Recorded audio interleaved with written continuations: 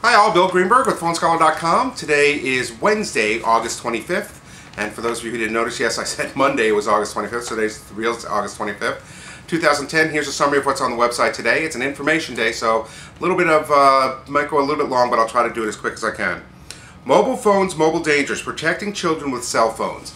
And this one's kind of near and dear to my heart. I do lectures at the local schools around here saying when's the right age to give your kid a cell phone, and I'll go into that in a little bit. But a couple of things that you need to know is that over the last 5 years, the amount of phones given to kids from 6 to 11 has pretty much doubled. They're now at about 20%, and from the 10 to 11 year olds it's even higher at 36%.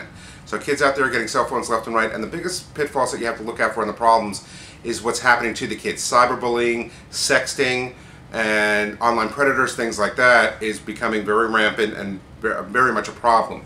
Especially with the sexting, there's teenagers that are sending new photos of each other to each other, and when you're talking about 12, 13, 14-year-olds, that tends to be a problem.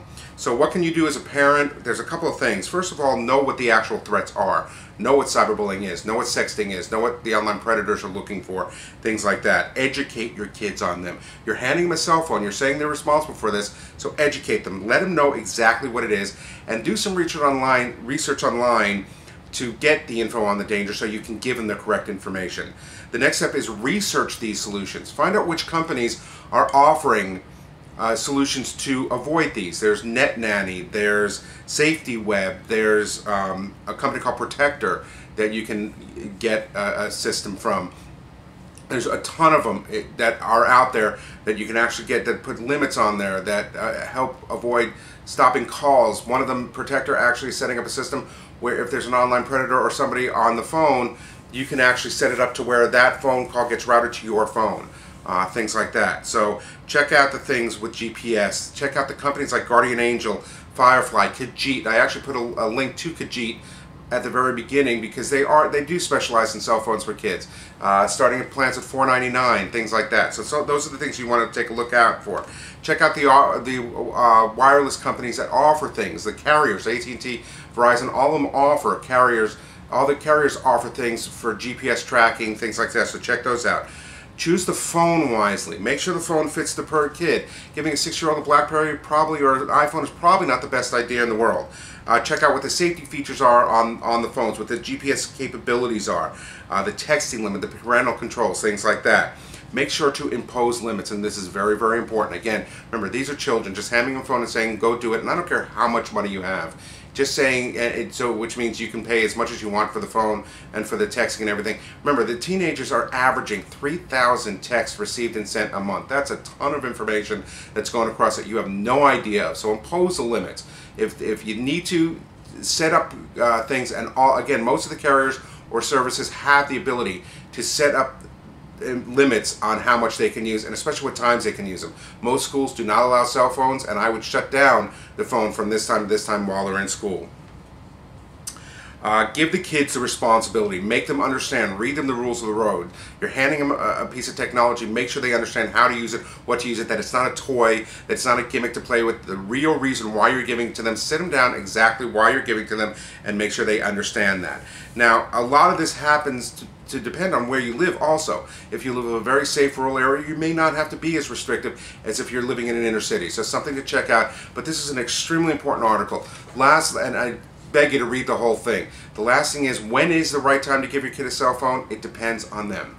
I have a 10-year-old son who unfortunately is not the most emotionally mature kid, and to hand him a cell phone, I don't think he has the full responsibility to use it. However, he is starting to branch out from our local area to go play with friends. He's going across the street, meaning crossing a street of our block to the next block to play with friends. So now I'm thinking it's time, you know what? And I always ask him to call me when he gets there. Well, he's using their phone, and I feel guilty about that. So now I think it is time to get him this phone. But again, I'm going to replace an extreme amount of restriction on that, otherwise he'll go nuts with it, and make sure that he understands why he's getting the phone. And it's very, very important. So please check that out. I think you'll find it. If you're a parent, I think you'll find it ultimately important.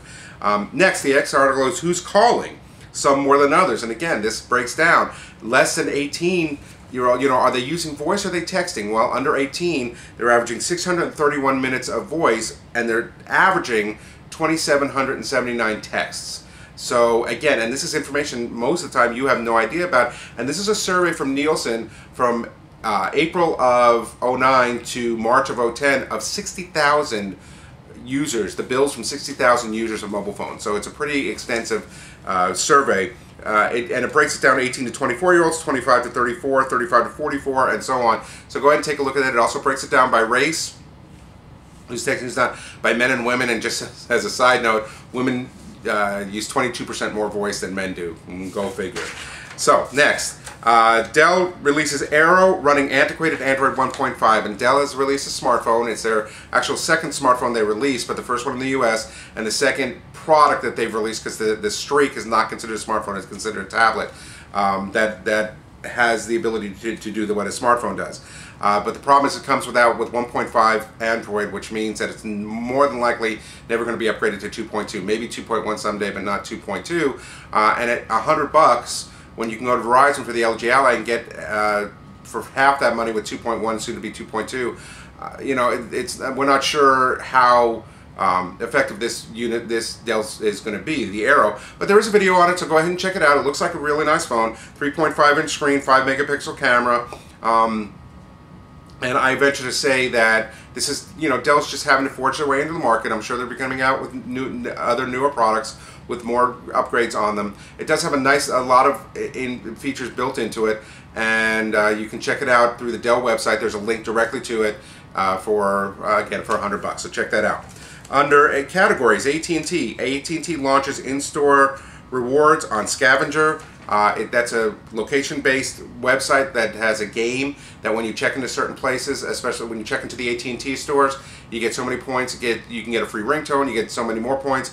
You can get free accessories, and you get so many more points, and it gives you money towards the Samsung Captivate. So check it out. Really cool concept. And then Sprint is working with CalEMA to pilot wireless emergency alert system, which is really cool. They're allowing public safety, or the pilot is going to check out and allow public safety agencies to send warnings and safety info via text and phone calls.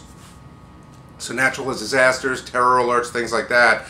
When this gets rolled out, and the beta test is going to show in the San Diego area, that when stuff like this happens, the customers will get a text as to what to do, instructions to do, how to do it, what's happening, and I think it could really set an early alert system up very well. That's all I got for today. Again, sorry I got very wordy, very info, but I think some very important info. Please check out the entire articles of all these, because I think there's some really good stuff. www.phonescholar.com. And if you have any questions, send them to me at blogquestions@phonescholar.com. Thanks, and have a great day. See you tomorrow.